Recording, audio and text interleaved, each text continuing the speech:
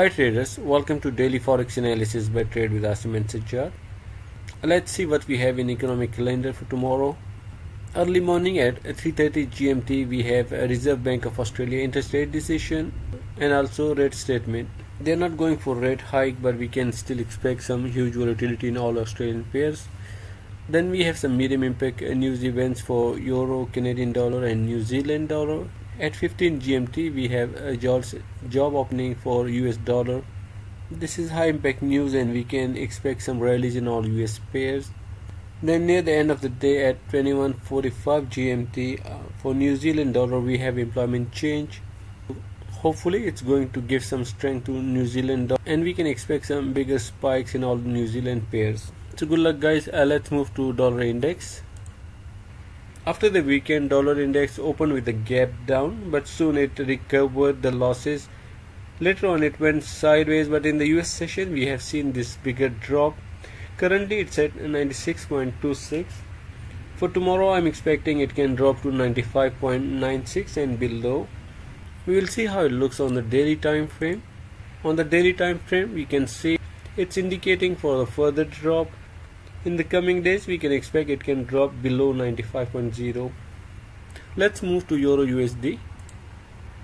Today most of the major forex pairs were moving sideways, but in the US session we saw Euro USD bounce back. Currently it's at 1.1420. For tomorrow I'm targeting at 1.1456. After then it can go for a correction, but in the longer run I'm looking at 1.1600 and above. If we can have a look at a daily time frame, on Thursday we saw this strong bullish candle, but then on Friday after NFP it dropped back again.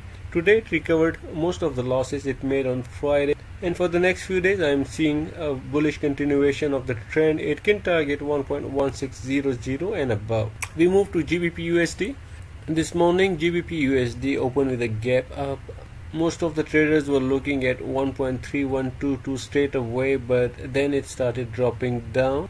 It moved sideways later, but currently it's looking very strong again. And for tomorrow 1.3122 looks a very easy target, while in the coming days it can close above 1.330. We will see it on daily time frame, and here it's very clear. On Wednesday it started reversing back. Only on Friday it dropped, but right now it's getting bullish momentum, and in the next few days we are going to see it can break above this key resistance level of 1.3260. I'm bullish on GBPUSD pair and I'm hoping it will close above 1.330 in the coming week. We move to USDCAD. Today we didn't see any significant movement in USDCAD pair, though it dropped for a while, but later it recovered and currently it's still going nowhere. Tomorrow it can simply continue to move sideways, or it can start dropping down. If it starts dropping down, the initial support is at 1.3050, and if it breaks this level then it's heading to 1.3010 and below. We will check it on daily time frame.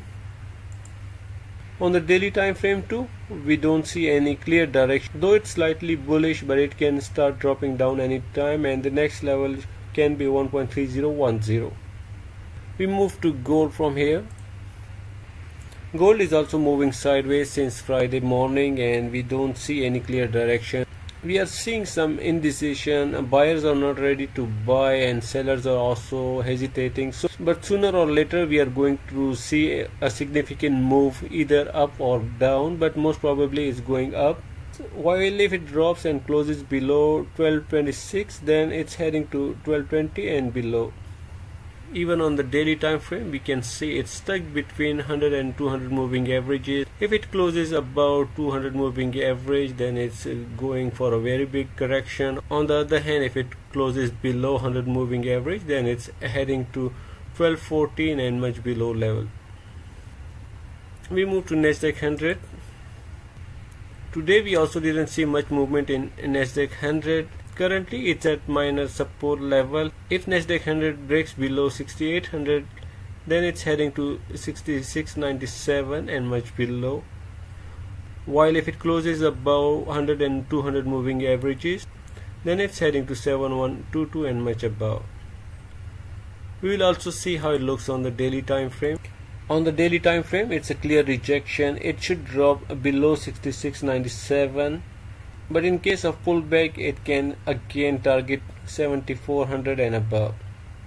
So guys, that's all about our today's analysis. Thank you very much for watching. Please subscribe to our YouTube channel if you haven't subscribed yet, and press the bell icon so you can get all the updates. Take care of yourself and your trades. I will see you again with a new video.